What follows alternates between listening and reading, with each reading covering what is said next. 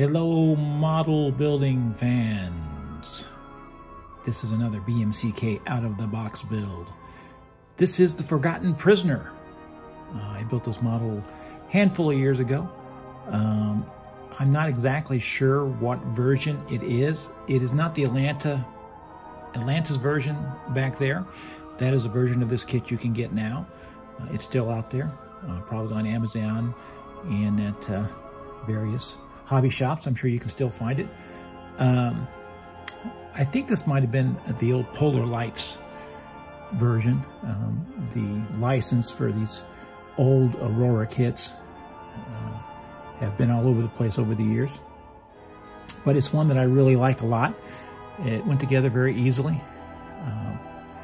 And it was a lot of fun to build. I guess it looks like it was molded in white. And I painted it as I have.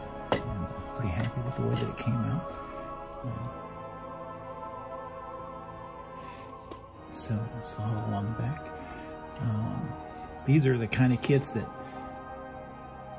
you know, in the 60s that made the parents really worried, you know, about exposing their kids to these things that they felt were garish or scary or this, that, or the other.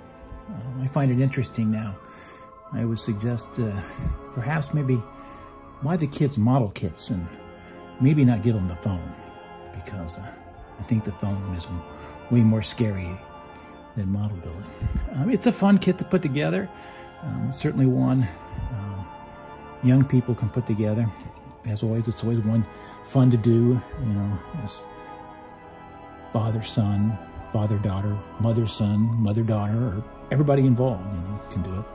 It's open to anybody. Model building is for everybody, really, as long as the person can handle the glue and use it appropriately.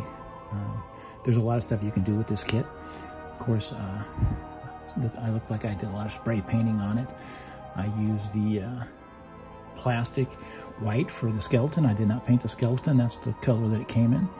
And I just did some weathering on it. Probably could have done a little bit more weathering on it, but it came out okay. Of course, I'm a big fan of using that HO train scale sand for ground if I can. I always think that looks neat to do that. So I've seen this kit done online where they put it in a diorama with the other Aurora Monster kits, and it just looks terrific. So just a lot of stuff you can do with it. The Forgotten Prisoner, a terrific kit. The new version glows in the dark. I wish I would have had that version, because I just love things that glow in the dark. I think that goes back to my kid. It was like a special thing if you got a model kit that glowed in the dark. Even now, I think it's fun. So I'm pretty happy with what I did with it. I think my weathering on it is pretty good. Of course, if a skeleton was hanging in a dungeon like that, I'm not sure it would still be intact. I think as time went on, it would just kind of fall apart. But it's really neat the way that it looks. I think it came out great. I hope you enjoy looking at it. As always, remember, model building is forever. Let's get some young people interested in this hobby so there can be more model kits, you know. I'm either building a model, thinking about models, or dreaming about models from my youth that I wish they would re-release. So model building is a wonderful thing, and it'd be great if more people would do it.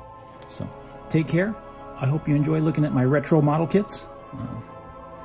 This is not a vintage kit, but it is wonderful all the same.